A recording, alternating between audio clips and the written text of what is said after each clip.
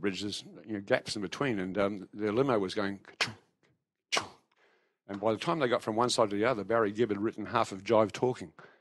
Wow. And he was actually sitting in the limo at the time, and that sort of impressed me, just being a music nut, as I am. Wow.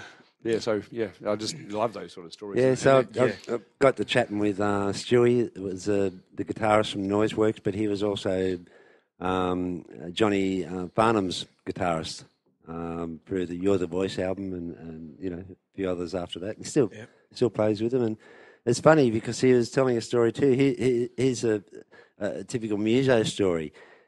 He said he was doing some of the Idol stuff as well down in Melbourne. Australian Idol? Yeah, Australian, okay. in the backing. He said he'll get a 3 months block out, right, to do that, or because Johnny Farnham's not really touring much anymore at all. He'll get a 3 months block out to do that. He sits on his ass the rest of the time, goes, well, where's my next gig, So even though it might be playing for the best artists in the country, they sit at home a lot of the time twiddling their thumbs because... You know what I mean? Yeah. Where's the next job coming from? Yeah, where's the next job? And I think it affects us all in that respect.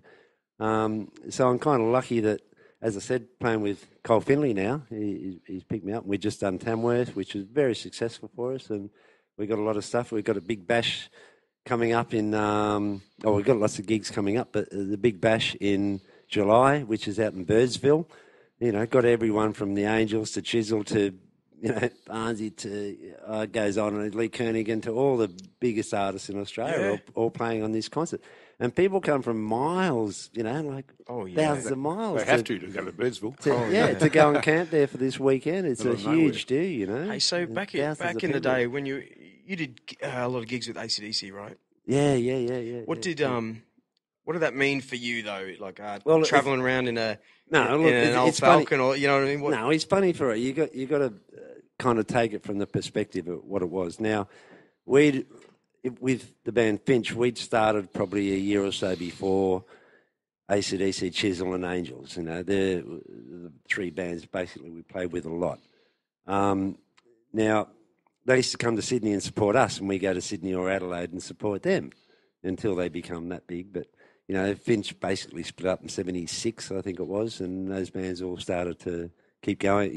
What was that like? Started to make it. What was that like? I remember doing gigs with Powderfinger, and then bang, Of course. It's just a mad thing, but it was all rock and roll back then. We used to go to Melbourne, stay there for months at a time in a place called Freeway Gardens. That AC/DC used to live there. So, we. Did you think they were great? Like no, they were just fellow musos. We'd all go out together. Some crazy things. We'd all go out together and go to a restaurant, and and we sort of get put in the VIP area or something, because for some odd reason, and the little things like Angus would only ever eat sweets. He never ate a proper meal, and all his fans used to bring along blocks of chocolate. This is pretty well known back then. That's all he ate, is chocolate and sweets. Wow. I'd never seen him eat a decent meal, and he was a teetotaler as well back then. So just these little sort of things. They're kind of odd. Yeah, I know. Kind of odd. Yeah, it's just Pete was crazy. telling me the story on the way in the van this afternoon that about when AC/DC, he was talking about professionalism when. Within a couple of songs, broke how many strings on how many guitars? I went out with them one time to a gig in Sale because, sometimes we'd have a night off, so go and travel with them and just hanging around in the audience and watching them.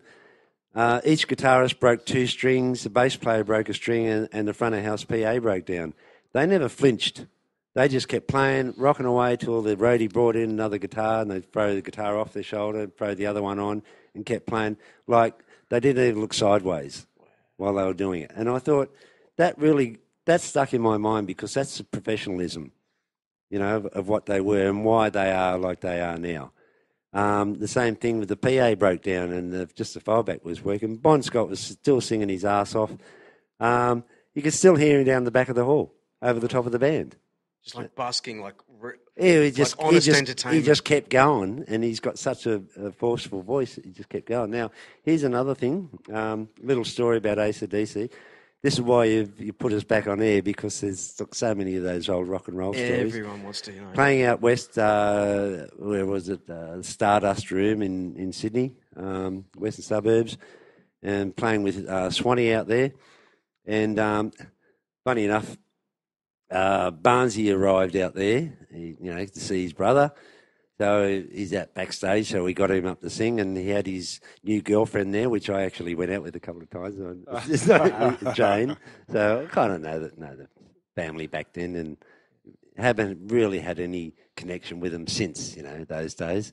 But yeah, Chisel, we used to stay in lots of motels with Chisel and play soccer together out in the car park, and I was always the goalkeeper, and with Swanee, and of course we'd always win because. Yeah.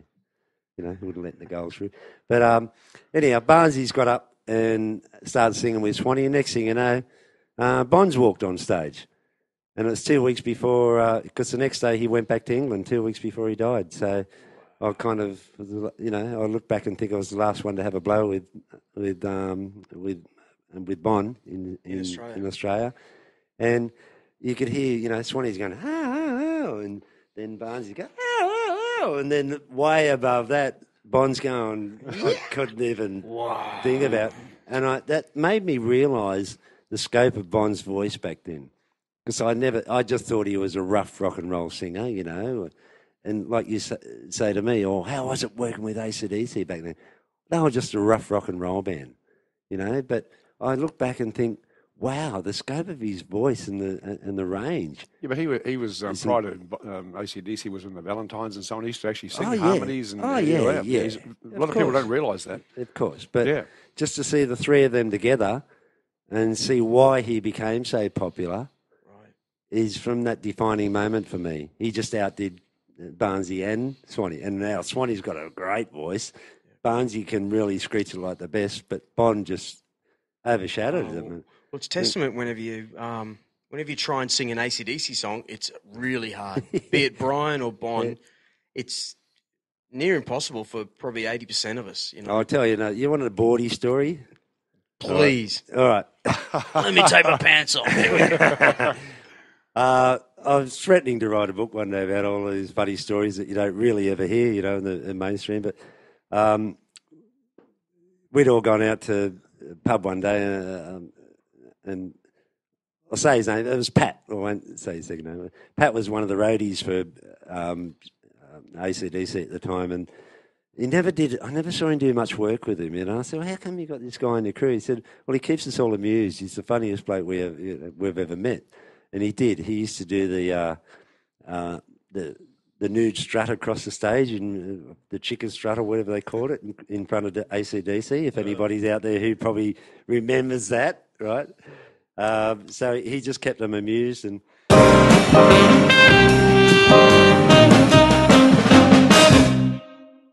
we go, no, you've got to be kidding, Pat. But that was just Pat. He was just a crazy dude. Apparently he was 6'7" or whatever. He played for St Kilda in the early days, and just a mad bucket. He's funny as a hatful of arseholes. Did he go overseas with them? Friggin' hell, he's probably an accountant now. You know what I mean? One of these weirdos that... I mean, they're just some of the crazy stories. Runs a retirement village. Crazy things that happen on tour, Another one like... Well, this is what I was saying. I had the girls from the Miss Made here. Uh-huh. They walk it like they talk it. They were in Nitocris, that great band back in the day. Mm. This is the thing. Back in that day, there was no photos on cameras and phones. No. There was whatever happened in the room was the whatever happened. Whatever happens on tour stays on tour. Big time. That can't happen anymore. No, that's unfortunate. But speaking of the Mismade, g'day Rexy, if you're listening to this, by the way. A good friend of mine, not only on Facebook, but she's also plays band in my son's band called Angel Awake. So there's a bit of a family sort of history there, if you like. Well, sort of family. Excellent. That's a great coincidence. How are you going? Isn't it? Great coincidence. Another funny thing, we were on tour with Dragon. Finch was supporting Dragon. For 3 months we were on a bus together, you can imagine it. And Mark M was a real lunatic back then. There's just so many little stories about that tour itself. But we're staying on Magnetic Island. We had 3 days off. And at the end of that, we had $8,500 worth of damage we'd done because we were hiring all these mini mokes, and get them bogged in the beach when the tides come up, and one got bogged up in the mountains. He couldn't get it back again. The tour manager had hired a horse, and the horse bolted on him and took off up the mountains. So all this stuff is going on. Now, one night we gone round for a bit of a beach party around the other side of the island, and we were staying at Magnetic Village on Mediterranean Village on Magnetic That's Island. obviously Whitsunday Islands, right? Is it? Yeah, off Townsville. Yeah, okay. And so we'd all go around to this beach, and the roadies have found this little rowboat, and so they've rowed out to this half-sunken ship. They've come back with all this booze. We're going, oh, this is all right. And it was the old Cadman's Boating Restaurant that they towed up there, and they were going to resurrect it, but it was like half-sunk. So they've pitched all this booze off it and all this para report and stuff. So we're all on the beach partying on and carrying on. But anyhow, so one of the locals comes down because we were all acting up too much. And he's chasing us all up, go on, get the hell out of here, you're making too much noise and blah. So we'd all taken off in these mini makes. And Are you saying that the Cadman's floating restaurant just sunk?